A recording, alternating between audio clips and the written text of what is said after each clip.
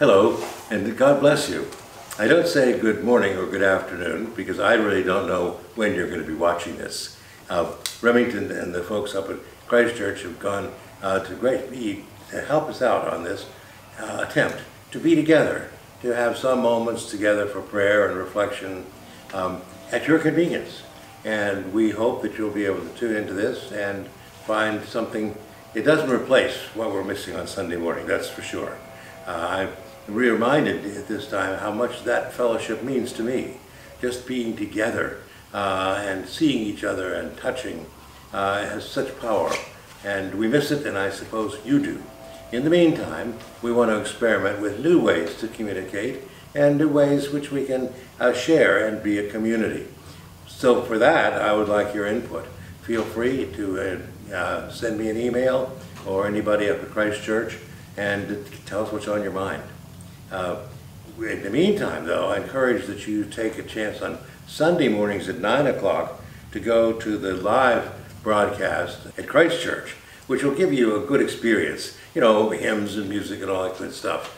In the meantime, we'll take this opportunity, at least weekly, to have kind of a fireside chat, to just be able to relax and go over the gospel for the week and some prayers and whatever concerns come up. I want to be very flexible about this.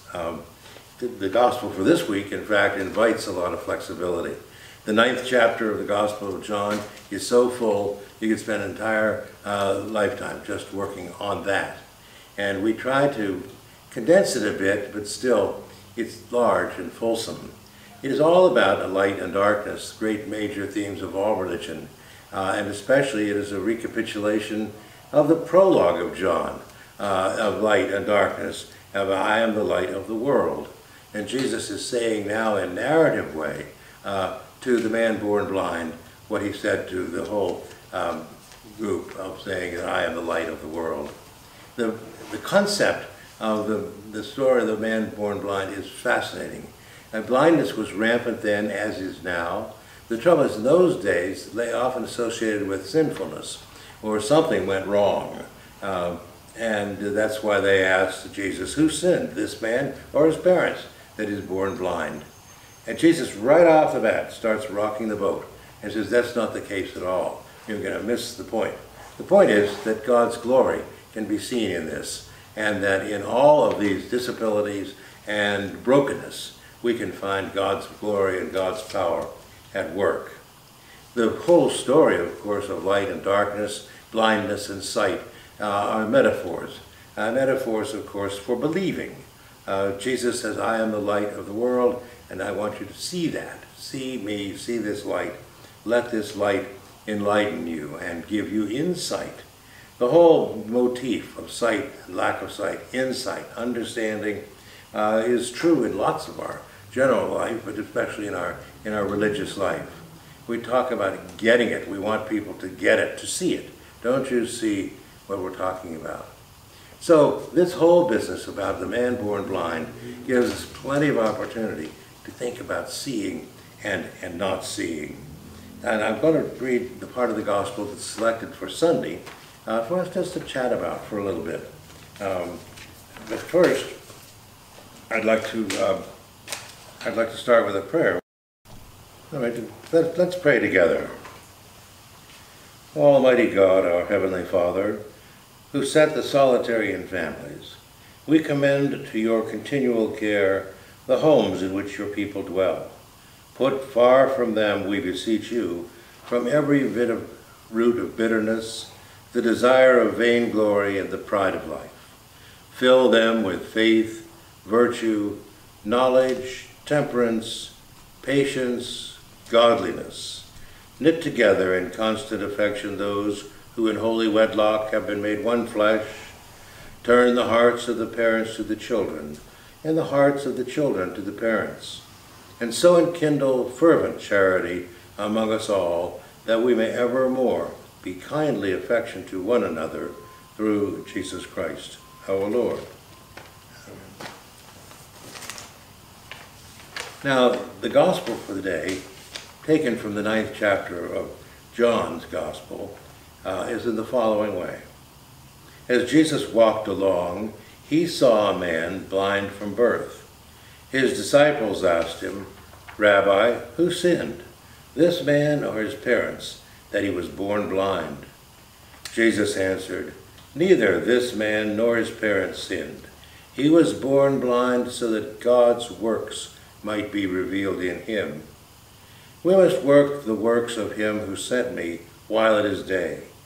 Night is coming when no one can work. As long as I am in the world, I am the light of the world." When he had said this, he spat on the ground and made mud with the saliva and spread the mud on the man's eyes, saying to him, "Go wash in the pool of Siloam," which means sent. Then he went and washed and came back able to see.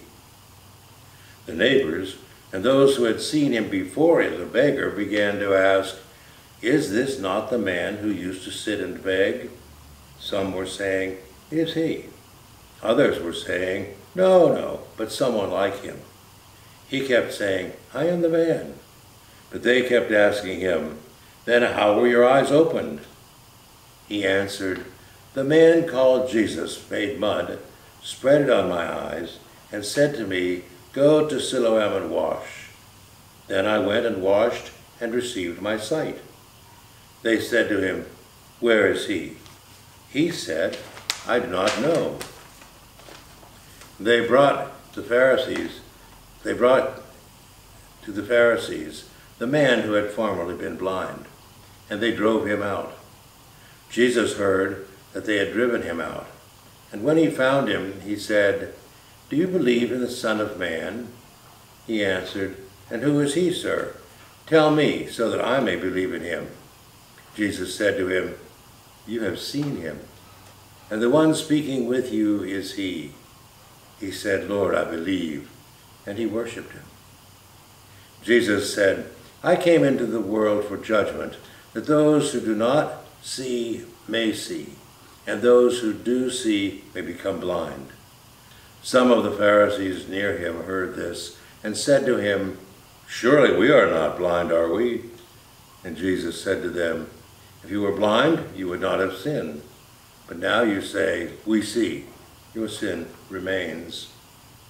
The Gospel of the Lord. An enormous amount of sort of back and forth and even confusion around seeing and not seeing. But the basic thrust of this is that seeing has to do with believing. It's like that old phrase we have, "Seeing is believing." And in this case, it certainly is. Jesus wants us to be able to see his works and to see what's going on, that we may believe.